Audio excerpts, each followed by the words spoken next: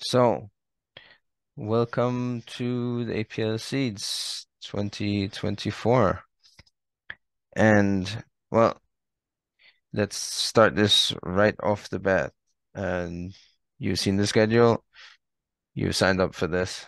So, let's go.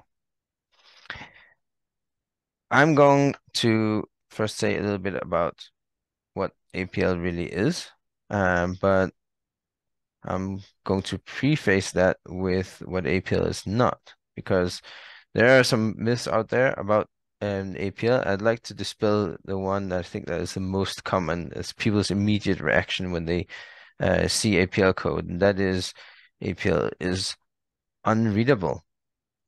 I will beg to disagree, but let me try to prove it to you instead, and then you'll have some ammunition too if you speak with others. So, when people say APL is unreadable, they think of something like this. It's just a garble of symbols. And in a sense, it's true. If you don't know what these symbols mean, then it's unreadable. Um, and as a bit of a devil's advocate, let me contrast this with something that I'm sure most people will find perfectly readable, which is traditional mathematical notation. You see, that's not a garble of strange symbols at all. Or maybe it is. So the point here is that readable, well, it depends on whether or not you've learned how to read. And while it's true that APL reads nothing like, say, an English or French text, um, there are many other ways to write for humans. And for example, this one, which to me personally looks like a lot of strange symbols, I can make out the symbols. I can see that some of them are like constitute holes, and yeah, I guess they could be a text. And there are like 100 million people out there for whom this is perfectly normal and legible, but not me. So it's unreadable because I haven't learned how to read it, but I'm sure I could with some effort. And in itself, the writing system doesn't seem to be very problematic. You might recognize this one. This one is in ways worse to me because I can't readily identify the units of the writing. Things kind of blur together. And in contrast, say things like APL or mathematical notation or the Thai script that's right above and form neat little units. Still, that doesn't prevent like 1,000 million people from using Arabic script, and I'm sure they considered it perfectly readable. Another 1,000 million people and use Chinese script, which in its natural form even goes in a different direction than what we're used to. Well, Arabic goes from right to left and not from left to right. But Chinese traditionally goes from top to bottom. We can see what constitutes characters. Um, but if you haven't learned how to read it, then I'm sure it's very unreadable. And so why am I taking this up? And because APL becomes readable and useful in its compact expression of ideas uh, when put in contrast with other programming languages, especially.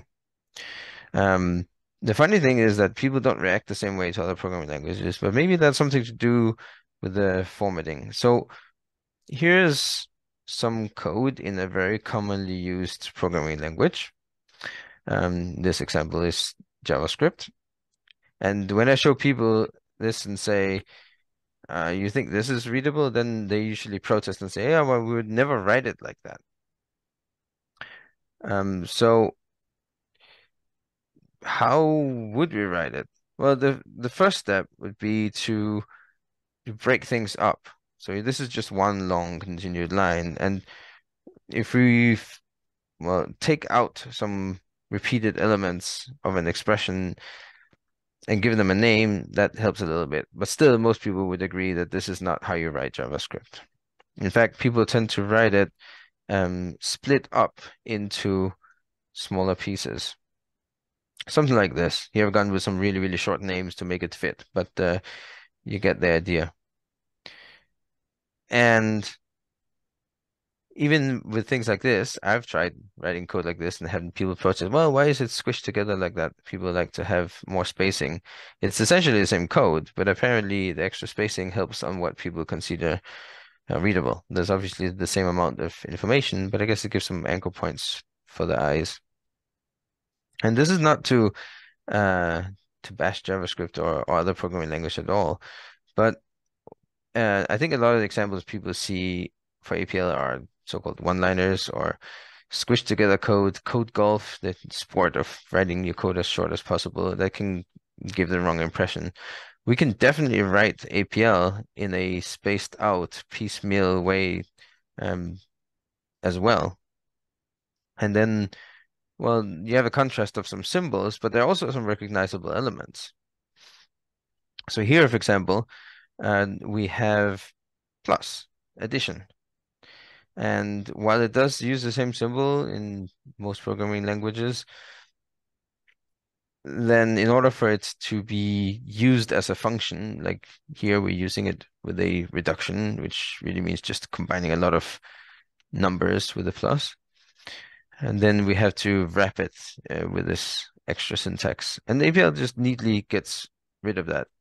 And I don't think you can really argue with a statement that it's easier to just read a plus symbol than to read this whole thing that's highlighted here that does exactly the same thing. And then APL is willing to use proper symbols for things, so you don't need to resort to using an asterisk for multiplication. You can use a proper multiplication sign. Now, what people consider readable usually is, should we say, the wordiness. APL doesn't use English words, although that's a bit of an interesting thing because most people in the world don't speak English or primarily speak some other language. And why is it really that we prioritize English like this in programming? Also, we use symbols a lot in our daily lives, and especially when it comes to things like mathematics and even programming. Um, so what if we give symbols to various parts of what we're doing? And that's exactly what APL does. So here we can see how reduce, this idea of inserting a function between elements in a collection, is just denoted with a slash. And division is using the proper division symbol, as we can see on the last line. And another small thing here that APL tries to not really hide, but like subjugate the details that you don't really need to know about. And we can see that the reduction in APL doesn't need a specification of an initial value. When you add, you start off with one and you keep adding to that. When you multiply, you start off with, sorry, you start with zero and keep adding to that. When you start to multiply, you start off with one and you keep multiplying extra numbers to that. And APL can figure that out by itself. We can also see here and the slice one, that means we're chopping off the first element. APL uses a down arrow, which is trying to indicate drop. That's what we call it. We drop one element, so we send it down. Like when you drop something, it falls down. And then we have something we can recognize here. We have the fac function, which is actually a factorial, and we're applying it here on x minus 1. We have to wrap that here with the e minus 1 on the left. That's the same thing. And the mapping means applying it to every element. That's what those two small dots are doing. So in APL, but this is the same parts here. Now you can already begin to read a lot of this. Okay. This whole thing here is the definition of a factorial. That's actually built into APL. So we can just write that with the symbol that is used in mathematics as well, even though we use it slightly differently in APL. And then if we look at all these definitions, we have the sum, the product, the factorial, then they're only used one or two times. And I've given them the absolute shortest names that are reasonable to give to anything with just 3 letters each. And even so, all of them are um, significantly longer than their definitions. And the name, even though it might be unambiguous with some means, maybe PRD is not so ambiguous, or FAC for that sake, whereas the actual definition is, of course, completely unambiguous because that's what it is. There's really no reason why we shouldn't just take all these definitions and stick them into their respective places. And if we remove the extra spaces that we got, then wait, isn't that it is. That is that original formula that I showed you that people might claim is unreadable. And I will venture to say that if you've been following along in what I said, you can actually read this formula in APL right now. So I think we have established that APL is quite readable. Now, that doesn't answer what it is, just that it's readable. It's a language of some sort. Specifically, it's an array-oriented programming language. And it uses symbols. And we use these symbols in APL, much like we use symbols between each other in our daily lives, and we don't even think about that. Some symbols you're very used to from mathematics, from school, like plus and times. But if you're doing any music, then you're also dealing with lots and lots of symbols that in themselves, just like plus and times, don't actually convey anything about what it is they represent. The musical symbols kind of show something relative, some relative relations, but they don't actually map in any way to the real physical manifestation that they are trying to represent. And some symbols that you instantly recognize are even more abstract. There's really nothing about these shapes that indicates speech or thought, but you immediately got the idea, maybe even more so than if I'd written the words speech and thought. And when we use little icons in our phones and so on, we'll tend to use picture icons, not word icons. Some human languages even are somewhat inspired by using symbols. So these are Chinese symbols for net, like a network, or possibly like a fisherman's net, and a field, like a farmer's field. You can see the shapes match that. And APL just goes and takes that idea and continues it. So we met this down arrow, which means to drop elements. And I really think that's a better symbolism than slice. Although slice can be used for additional things, but still.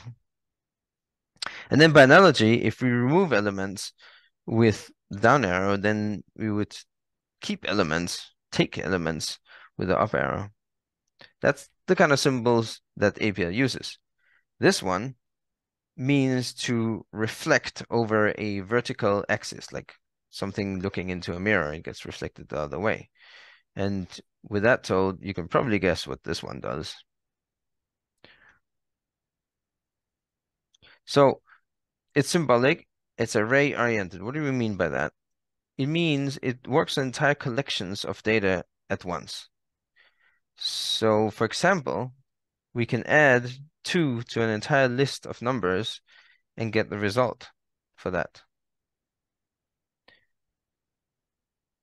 This is perfectly adequate for a human to communicate what it is we want. But in many programming languages, and you would have to write something extra to accomplish something like this, not just saying I want to add a number to a list of numbers. And then we had that down arrow to mean drop. Well, it takes away the leading elements.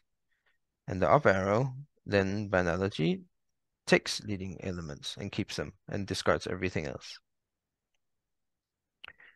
I said this reflects over this indicated axis, so we can see how we get our list of numbers in reverse. And what does array-oriented mean?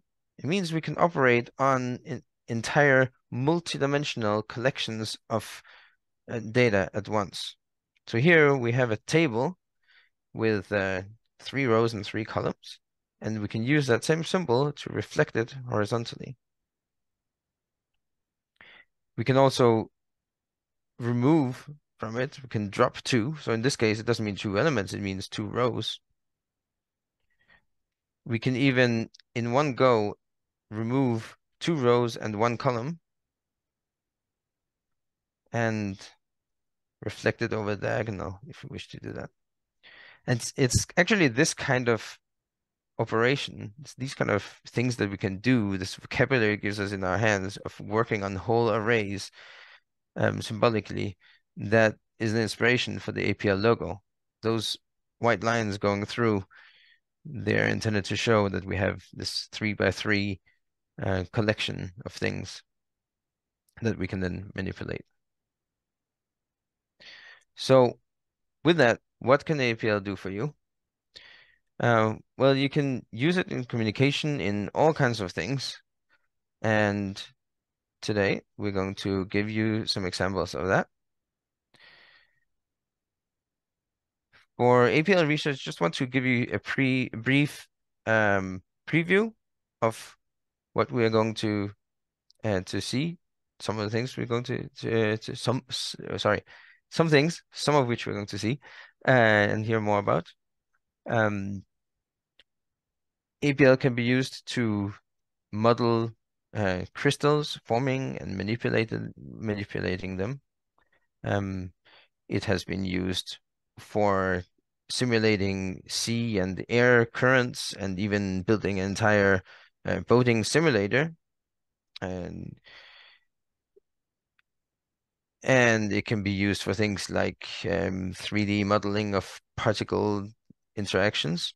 All of these have in common that you can't just download some package that does it, because they need bespoke formulas. It's not a done deal. It's people tweaking the formulas, playing around with it, and figuring out how they can model things, and so that they get the results that they want, or they can make new conclusions about it. So there's important that the formulas themselves have a sense of being like clay that can be modeled in your hands. For academia, and APL can be used to teach statistics, and we've got one of the people doing that with us. We have people who deal with quantum physics using APL to describe those things. And it can also just be used in regular math education. And we've seen examples of a math teacher using APL for that. It can give new insights to students on how things actually work. But this is all theoretical stuff. APL is also used in, should we say, the real world of actually getting things done. So we have people who can make order out of the chaos in retail industry, how much they need to buy and keep in stock and so on.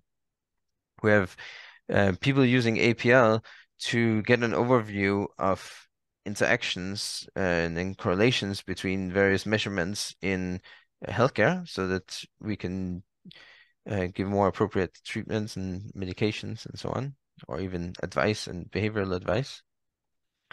And people make proper applications. They can put them in the cloud, run them as web services, as microservices, as standalone desktop applications. There are many possibilities, and we have tools and for all of that. And then, of course, you can have fun with APL. That's a common thing to see as well.